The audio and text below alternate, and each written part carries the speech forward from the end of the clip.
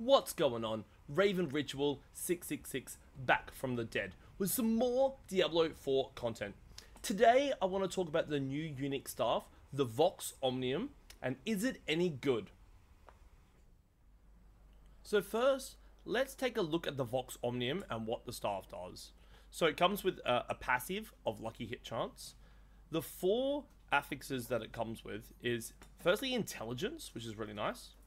Core attack speed, which is awesome. What is the best affix it has is non-physical damage. This can come with up to 150% non-physical damage, which is kind of insane. Now, if you get that with a GA, that would therefore be like 75% more, so what, 225% non-physical damage. And then 2 to 4 basic skills. So, how does the staff actually work? Well, let's have a look. Casting a core skill additionally fires 2 instances of Firebolt, Frostbolt, or Spark, matching the elements of your last 2 non-core skills cast. These projectiles can do anywhere from 48% to 90% increased damage. Okay, so what this means is if you're running defensive skills or conjurations with your Sorc, every time you cast a lightning defensive skill or a conjuration, you get a free basic cast of Spark. Vice versa, if you cast Flame Shield or Hydras, the next time you cast a core skill, you get a basic cast of Firebolt. If you cast Ice Armor or Ice Blades, the next time you cast your core skill, you're going to get a cast of Frostbolt. So how can we kind of make this work into a build? Is this good or is it not? Well, we're yet to determine.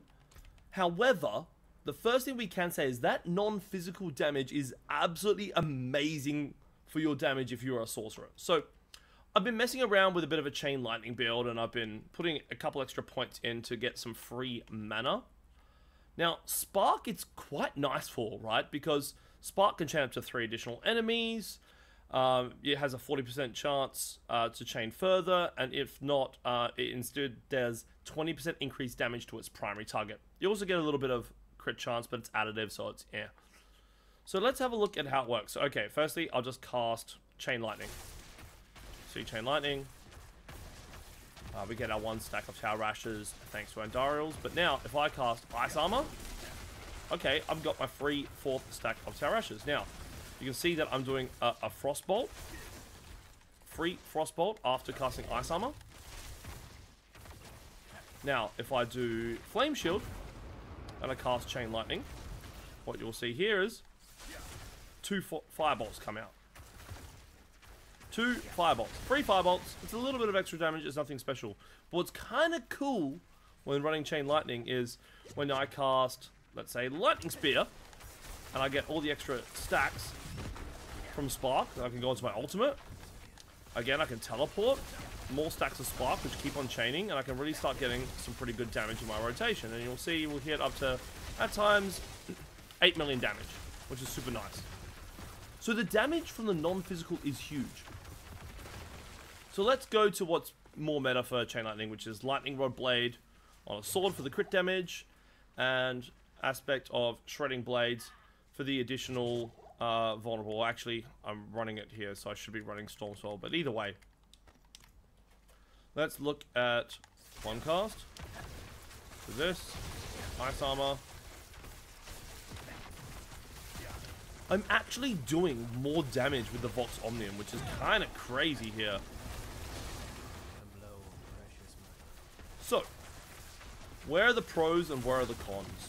Well, looking at the Vox Omnium, the pros is definitely the non-physical damage. Like, getting upwards of 300% once it's triple masterwork is kind of insane. It's a lot of damage.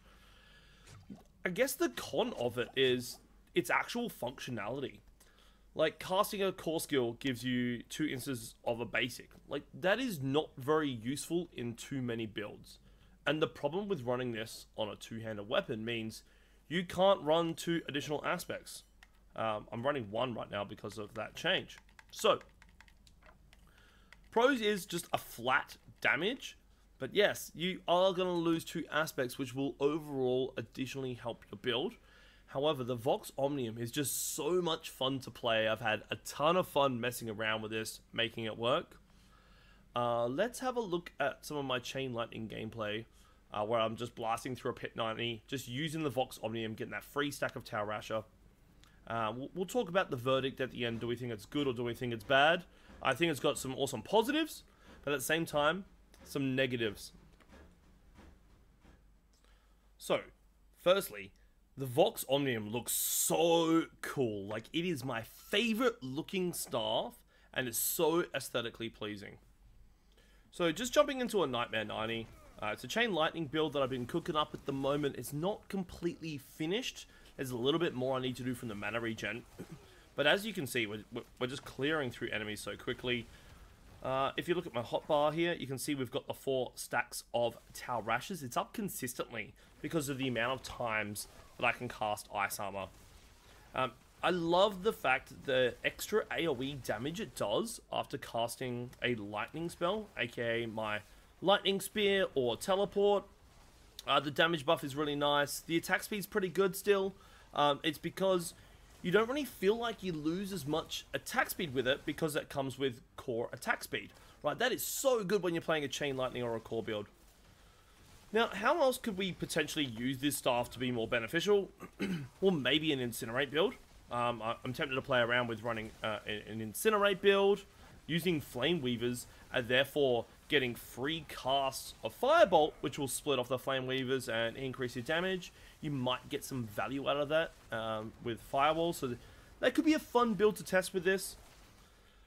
But again, it's not many builds when you're running a 4 core skill build that you want the additional basic skills.